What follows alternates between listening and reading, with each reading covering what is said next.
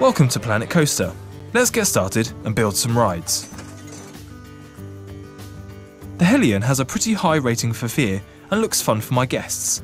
Let's add this to the park. It looks pretty good where it is, but I think I'd like to turn it around. The contextual help panel on the left shows controls specific to the activity, in this case, ride placement. I can hide the help panel with the F1 key or bring it back at any time. Here we can see how to rotate the ride, so let's give it a go.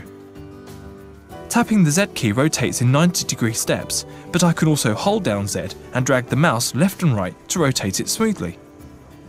I can also lift the ride whilst holding Shift. I'll tap Shift again now to bring it back down. I think it looks pretty good over here. If you're not certain on the position, you can press the Move button or press M to move it afterwards. The ride is closed, but needs a few more things before it can be opened. Pay attention to the steps needed on the checklist when you're building a ride. Click the Place Entrance button and choose a position. This is where the guests will get onto the ride. We need an exit too. Now we need to build a queue path for the guests. If you make a mistake placing a piece of path, or building anything at all, use the Undo and Redo buttons to fix it. You can use the keyboard shortcuts to make this even faster. Connect the queue to the path to make it functional. We still need a path for the guests to exit the ride. Let's switch from the queues to the regular paths.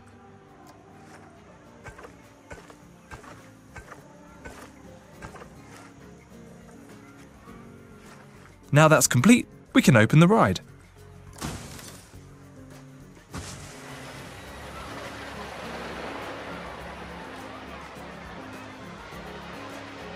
Theme parks are all about roller coasters, and Planet Coaster has you covered. We're going to put down one of the pre-designed coasters. I think the Little King is perfect for this park.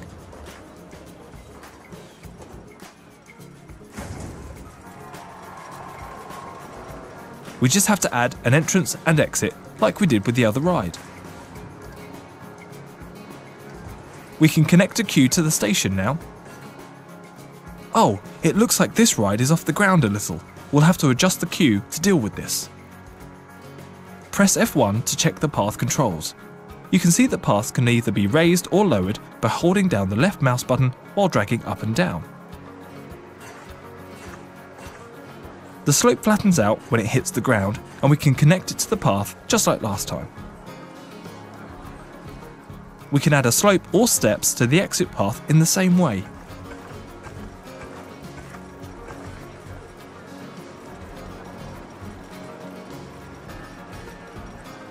And it's time to open the coaster. Wait, what's this? It looks like we need to test the coaster first. Safety is extra important with roller coasters, so these rides need a test run before any guests will ride them. You will need to run a test after placing down any coaster in your park. You can see the recorded values for the speed, excitement, fear and nausea all changing while the train goes around the track. Testing measures whether coasters are safe to open to the public and tracks their excitement, fear and nausea values. Rides with a good EFN rating are more popular, leading to bigger profits and more guests in your park. You can also use the ride camera to see how the coaster looks as it goes around the track while it tests. Once the coaster has completed one circuit, you can open it to the public. Remember to use the contextual help panel for controls advice and follow the ride checklist. More importantly, have fun building your dream park in Planet Coaster.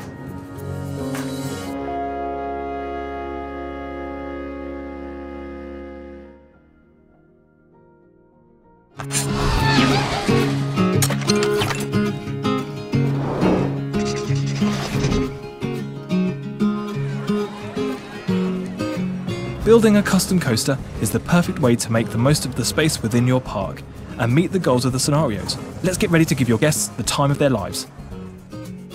select a coaster from the custom menu within the Coasters tab. An arrow will indicate the direction the coaster will leave the station. You can extend and change the loading sides by clicking on the Station tab and selecting the appropriate layout. Change to the default chain lift section. The chain lift moves the coasters up the hill. To place a track section, simply click on the Build button or anywhere on the screen. You'll need to curve the chain lift upwards to a steep angle. To do this, left-click and hold the curve icon on the track, then push the mouse upwards. You can also extend the length of your track pieces.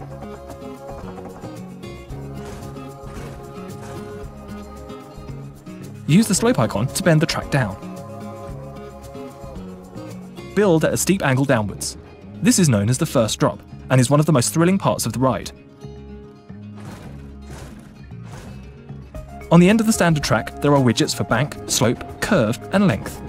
You can use these to bend and shape your track in an infinite variety of ways. To get a precise angle for your track sections, you can use Angle Snap to lock the track to exact angles. There are a number of pre-built track sections to help you create interesting and varied tracks. Once placed, these can be scaled in size and rotated to fit your track requirements.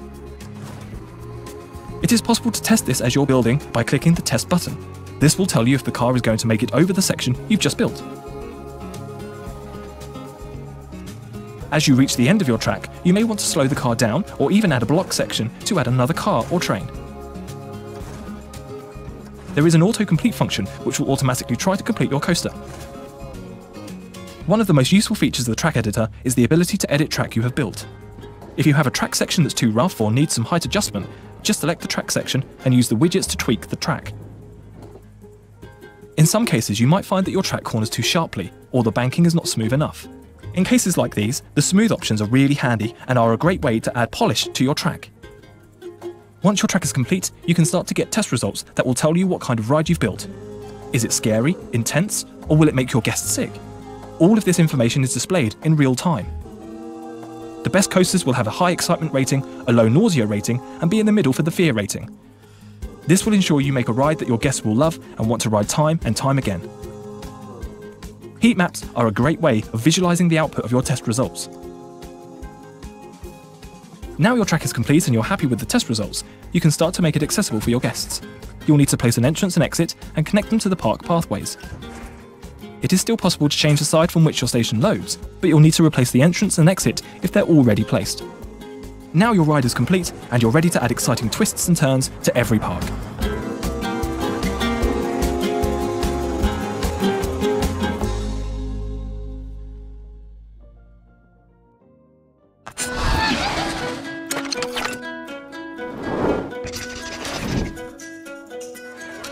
Everything you build in the park is for the benefit of the guests.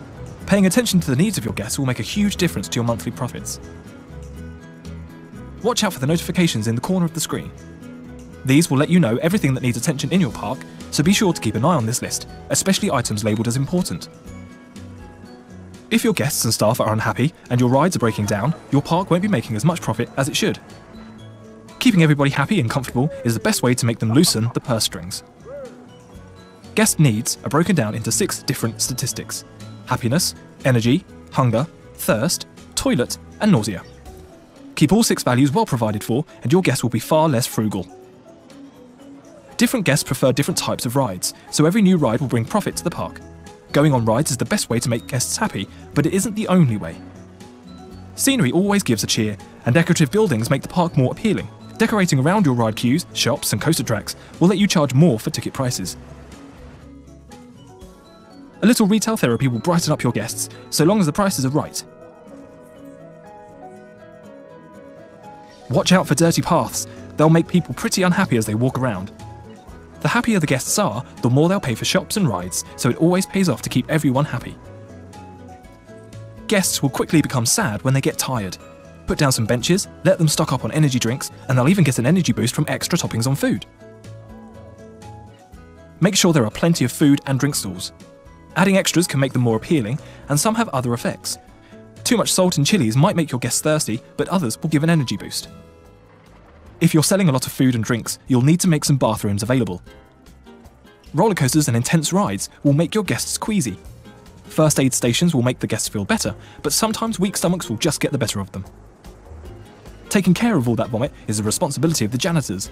Hire some janitors from the park management area. They'll also sweep up the litter and empty the bins. You should always put plenty of bins near the food and drink shops. Hiring entertainers will keep your crowd happy, and mechanics will repair your rides or keep them from breaking down. Remember that training your staff will help them work more efficiently, and you can even train the vendors that work in the shops. Be sure to pay your staff enough if you want them to work hard. Marketing campaigns can be expensive, but are a fantastic way to bring in extra guests when your park is large enough. Managing your loans and repayments will ensure you have enough money to spend as you play. Check up on your guests by using the park management menu. Watch the guest thoughts to spot any problems.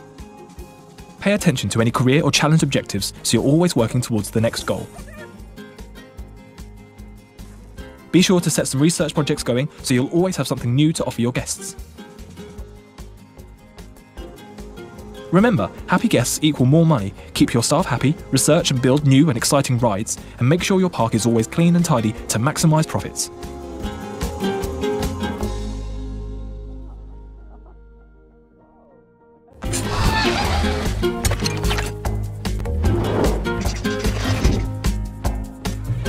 Now that you understand the basics of park management, it's time to dig deeper with extra controls for managing your park and making rides super efficient. Everything starts with the park entrance and the cost of entering the park. The entrance ticket price will affect how much your guests expect to pay for individual rides. If you set a high entrance price, guests may expect the rides to be free. Charging guests to enter will bring in a significant sum for a while, but these profits usually drop off in the following months, so don't let those numbers go to your head. Family tickets allow you to charge a separate rate for family members. Families tend to prefer low-intensity rides, so depending on how well you cater to that demographic, you can adjust the family ticket price accordingly. Keep an eye out for any missed sales due to expensive park entry. You can check missed sales on shops and rides as well to see when high prices are turning people off. Leaving guest thoughts will show how happy your guests have been with their visit. If guests leave early because they're bored or unhappy, they may even demand a refund. The financial balance sheet will give a detailed view of where your profits and losses are coming from. Be sure to expand the details within each category. Values can fluctuate due to breakdowns and guest arrivals, so monitoring previous months and average values will give a clearer picture over time. Staff members will usually roam freely around the park, but can be made to work more efficiently by assigning regions known as work rosters. Multi-select some attractions and facilities and give this group a name. Choose the new work roster to keep a staff member focused on these items. You can also change which tasks a staff member will undertake, so you can assign one unlucky janitor to keep your park's vomit problem in check. Overworking your staff members will make them miserable, and they may even quit. Consider giving them a pay rise or pay for training to allow them to work faster. You can also limit their responsibilities with work rosters and task lists. Hiring extra staff will always help to ease the burden.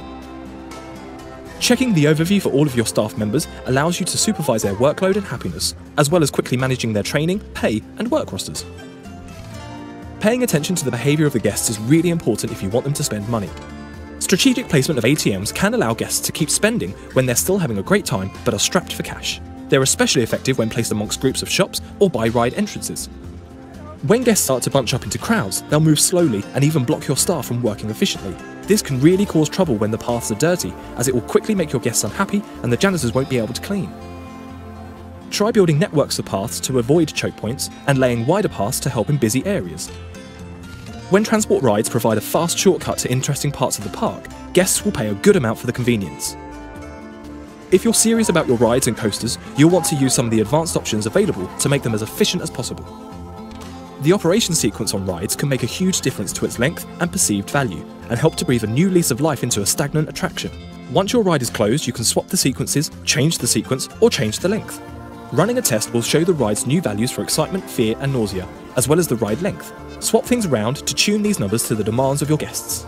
Shorter rides are less appealing to guests, and guests will pay extra for longer ones. However, longer rides also complete fewer cycles per month, and will lead to longer queue times. To maximise profits, try to strike a balance between the ride's overall appeal and the number of guests it can serve each month. Adjusting the load rules can ensure that rides will wait a little longer when there are fewer guests, but get moving quickly when things are busy. Coasters can handle extra guests by using block brakes to hold extra trains in place. Running multiple trains at once can make your coaster much more profitable. No matter how great your ride is, as soon as it breaks down, you're losing money. Regular inspections will fix up the wear and tear on your rides and stop them from breaking down, so it's worth changing the inspection schedule for the busier rides. Older rides suffer wear and tear more quickly, so it's sometimes worth shutting down the ride and performing a full refurbishment. This will stop the fast rate of wear and tear and make everything as good as new. Enabling priority pass queues will allow guests to pay extra to skip part of the queue. Guests can buy priority passes at any time from information booths, and some will pay good money for a pass that shortens their wait on lots of high-quality rides. Remember that some guests won't be willing to spend money to skip the queue, so the priority over queue setting helps you balance this to be fair for everyone. Good use of scenery around the queues will increase a ride's queue scenery rating, which makes guests happier to wait and more willing to pay extra for tickets. You can even boost the experience of a coaster by building scenery along the route. Use trigger points along the track to unleash special effects at key moments, creating some incredible ride experiences that guests are eager to try even when the ticket prices are high. Quality of a ride and its nearby scenery are shown by the prestige rating. This represents the total appeal of a ride to your guests and how much they'll pay for tickets. Sometimes you'll have to take a ride's reputation into consideration. In certain career and challenge levels, rides will maintain their appeal for a short while after being built, but over time their aging reputation will reduce prestige. When rides become unprofitable, it might be worth replacing them. However, if you keep them in your park, then over time they may start to regain their popularity. Keep experimenting with new ways to maximise your park's efficiency, and it will soon become a slick, money-making machine full of happy guests and record-breaking rides.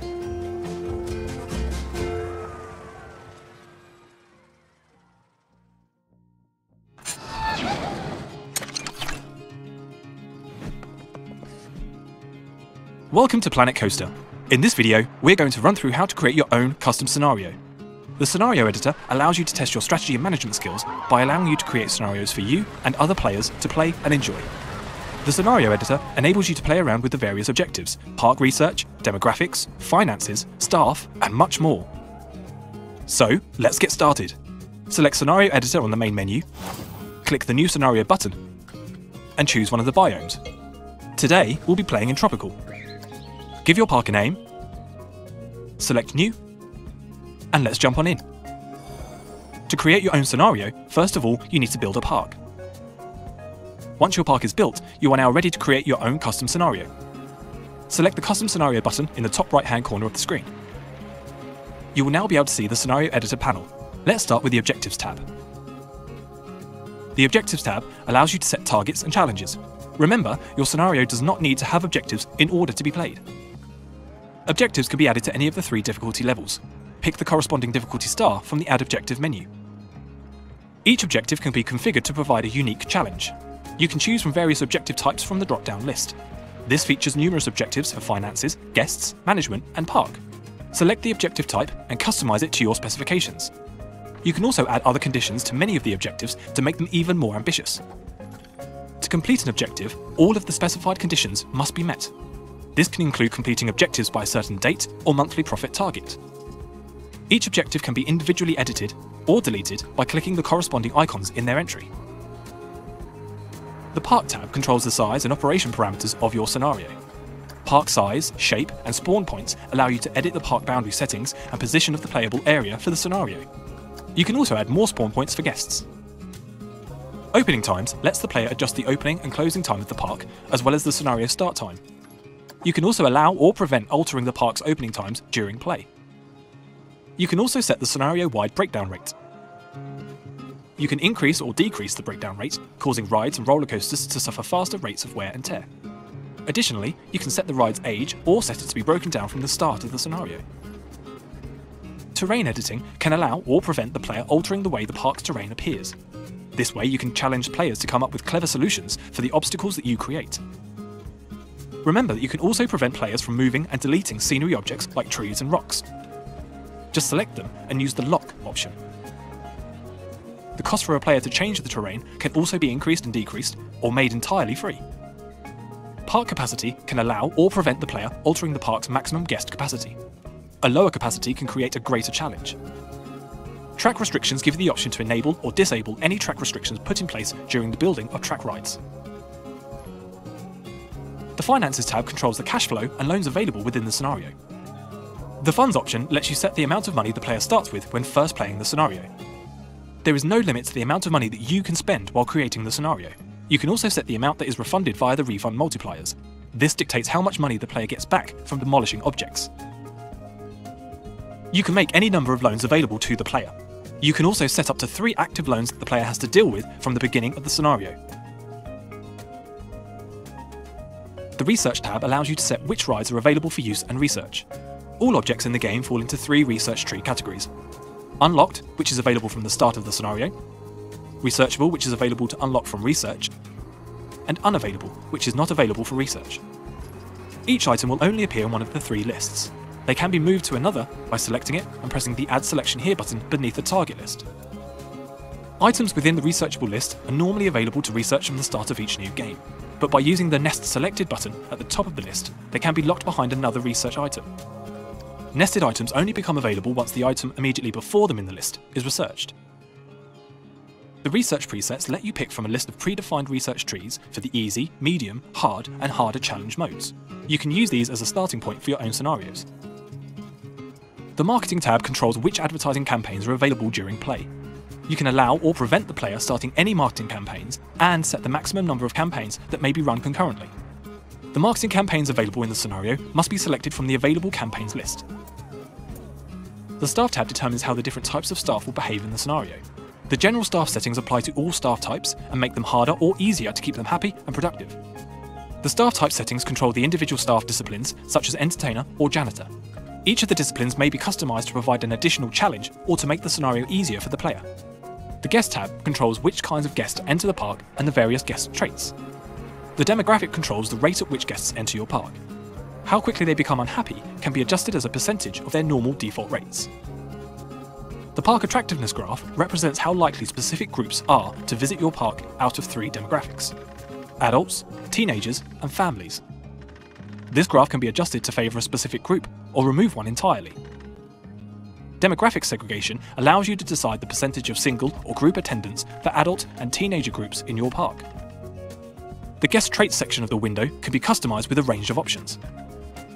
The Guest Traits slider determines the chance that a guest will spawn with a certain trait. The Presets option applies a global none, low, medium, or high chance that guests will have certain traits. The Spawn Chance section allows more control over specific guest traits, such as Coast Ahead or Scaredy Cat. This allows you to add another additional challenge layer to your scenario. The Crime tab controls all theft and vandalism in the scenario. You have the ability to enable or disable the option for the player to change the security features. Each group that spawns into the park has the potential to be vandals, as determined by the Spawn Chance slider. Once the happiness of a vandal group falls below the vandal happiness threshold, they will seek to vandalise the park to regain happiness. Pickpockets will begin spawning into the park once the minimum number of guests are present, up to the maximum total number of pickpockets. The higher difficulty pickpockets run faster and longer, making them more able to evade the security guards. Security guards can also be set to be more or less likely to spot passing pickpockets by adjusting the spot chance multiplier. To save your scenario, select the cog in the top right hand corner of the screen and click Save Part. Then press Save Scenario. To play and share your scenario, return to the main menu, click Scenario Editor, and select My Scenarios. You will be given the option to play scenario, edit scenario, upload to workshop, or delete.